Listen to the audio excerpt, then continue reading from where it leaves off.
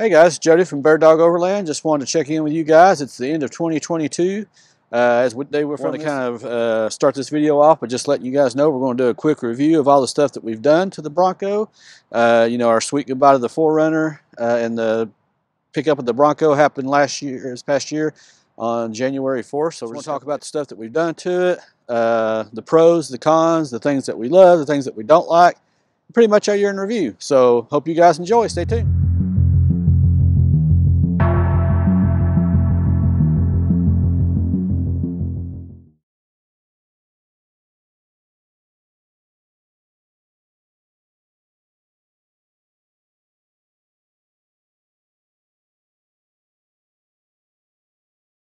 As you all know, the 4Runner community, it's a community that's a big limitation. This is 37s. This is a Sasquatch package, so it initially came with 35s. So, max tire clearance, look at that gap. We'll go to the other side and show how that's been in, but look at that gap. That's just a lot of space for a tire to go inward. And back here, this is pretty much cut all the way. You got plenty of gap back there as well. You could probably go almost 40s on this. Of course, you can tell with all the mud from the fender flares being off that, it's on here. But I want to be honest with you, this is one of the things that really set this truck off. Other than the Stealth PPF wrap that we love so much, is this graphic here from our friends at Lifestyle Off-Road. Luke and his team, they make these graphics custom made.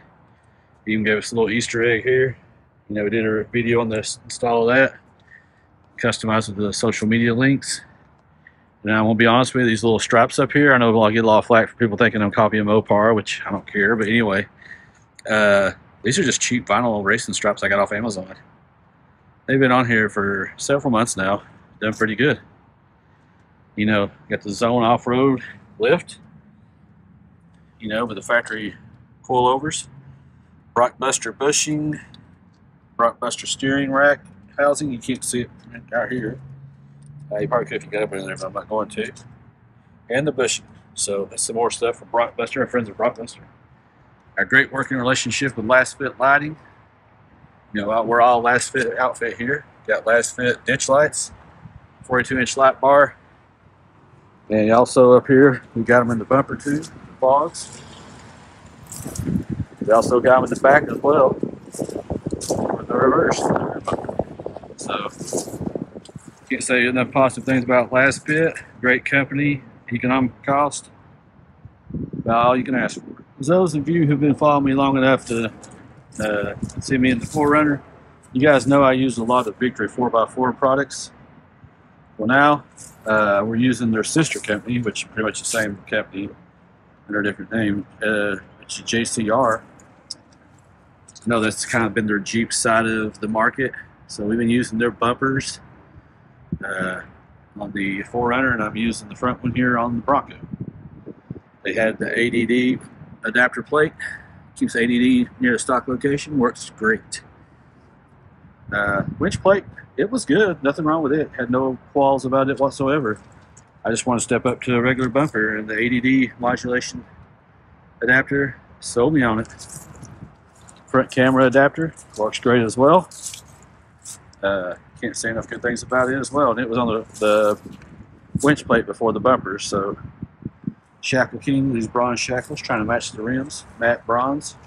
Of course, the rims, Fuel Off-Road Zephyrs 17x9 with a -12 offset. Got those from our friends over at MidwestTread.com. I recommend you look them up. They know their stuff when it comes to wheels. They get you set up right away. Got the BFGs rocking. Ran BFGs on the 4Runner. Had the 34-inch KM3s on the 4Runner, so we decided to go up to 37s for the Bronco. Had the KO2s with the 4Runner when we still had 33s on it. Such. Yeah. Like I said, wheels cut in all the way. Tons of room up there. Probably the biggest con of the Toyotas is the lack of adaptability to bigger steering. We got these Rock Slide Engineering, did a video on those as well, so check that out. Still got the soft top. We'll be getting rid of it soon. Got the Anderson Composites hardtop ordered. Got the ADD bumper here. you know, I did about the video on it as well, so you'll see it. You know, the only complaint I had of it, what I've been told, they've rectified that now, so should be safe to order one. There's the last fit lights again. This is a new addition here, JCR spare tire basket. I'll do a quick video on it. It'll be releasing here soon as well. Max Tracksmith mounted on it. You know, like I said, getting rid of the soft top, we're going to go with Anderson Composites. Ordered it through our friends over at Middleton Motorsports up in Wisconsin. So, of course, we can't go without mentioning the K&N air filter, the JCR engine cover, and the Braptor grill. 3 must-haves in my opinion. all right, for the rear end, we got the JCR table. Most of y'all have already seen. Got the fire extinguisher coated here. Couldn't locate it up here anymore because of the speakers. Y'all know the speakers. Seen speakers before. First aid kit. Got the other things here. Some tires, white wires for the dogs, and also got the drawer here for all my tools and recovery gear. As well as I got a Sportsman Plano box. Got my more stuff in it. So, all right, we're waiting on the car wash. We're going to show you guys the sticker fab stuff again. So the Badlands piece, the ignition piece, goat mode dial, and of course, Bronco lettering, as well as the blackouts for the warning labels. Have the Lifestyle Off-Road BYOD bar. Do not regret this at all. It's not overly fancy, but it fits the needs and it's not overly expensive. So some quick honorable mentions here. Got canvasback cargo liners, Wrangler nets pet barrier. We also used the IAG hood struts for both the struts for both the hood and the rear of the soft top. We also had a gear shade custom mini shade that we had made with our logo. It's pretty cool. Of course, there's the 1/2-inch body lift, and of course here most recently we did full RCI aluminum skid plates and aluminum fuel tank skid plate, as well as the Wild Horses rear shock skids, and also the RCI A-arm skids. I also did a Flowmaster American Thunder exhaust, as well as the Lex Lighting Systems rock lights. Ultimately, I want to go over the lows and the hates. Power, love the power. This thing, twin turbo V6, even with the 37s, this thing really goes. And the 471 gear will be very appreciated when I go back to Colorado and Moab. Tire size flexibility. I mean, yes, I did put the have to use the max tire clearances to prevent any rubbing whatsoever. But that's kind of my own fault because I went with too negative offset. So you can fit 37s on this with just a mild lift. Sometimes even a leveling kit. Depends on how hard you're going to off-road. You might have to do that. So fuel mileage, compared to the 4Runner, yes. I'll be honest with you, this thing and the 4Runner for that matter, Jeep already has the 4XE, but we definitely need PHEVs in the Bronco and the 4Runner, at least as options. Maybe not the primary engine. So those people who want to have to drive daily don't have to, you know, bite the bullet at the pump, still have their off-road friendly vehicle. The approach and departure angles, these things are just maddening stuff you can get by with, especially when you're lifted on 37s.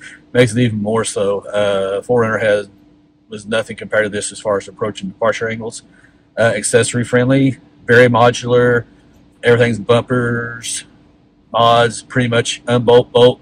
Unlike the 4Runner, there's not really a whole lot of cutting you have to do. So the Ford engineers definitely made this thing just for that purpose.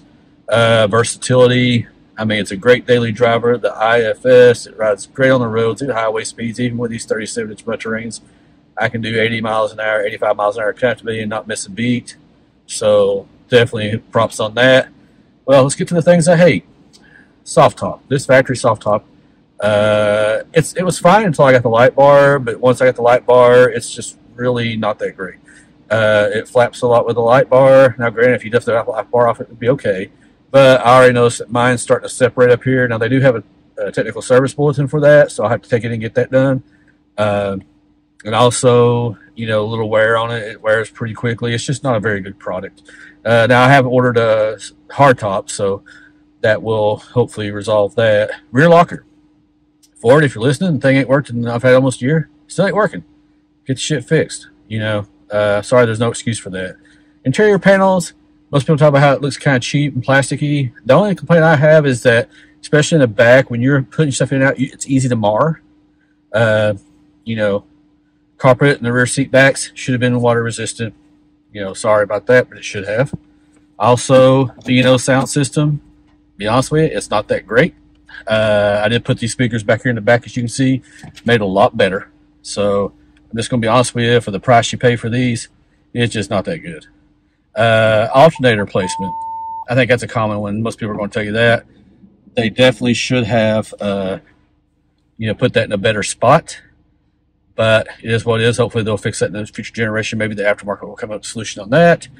Tie rod durability, another common issue. I put the Blockbuster braces, so luckily I haven't had any issues. I do have a spare tie rod in the back just in case. Breakover angle. Of course, the good thing about departure and approach angles is the contrary is the breakover angle is not that great. If you bought a 2-door, it'd be a lot better, obviously. But the breakover angle on the 4-door is probably not even better than the 4Runner is. So a couple other things we got coming up. Of course, if y'all follow me on Instagram, you know that I got a RCI rear differential skid. So that's the remaining skid. I think we're all skidded out after that. I'm sure the aftermarket may come up with something else to get my money. But, so the RCI diff skid is still got it sitting here waiting for the diff, the rear locker to get fixed before I put that on. We also have ordered Morimoto headlights. I'm sure some of y'all are familiar with those. Our friends at Freedom Retrofits sell those, and I'd highly encourage you guys to use them. Very reputable company. They're based here out of Kenosha, Wisconsin, here in the Midwest, not far from Chicago. A good friend of mine runs it. He's also heavily involved. Austin is very involved in the core and other Overland events in the area. Something else is that we did order a hard top. I think I may have referenced this before, but Anderson Composites hard top. We've ordered it from our friends up at Middleton Motorsports, which is up in Wisconsin, southern Wisconsin.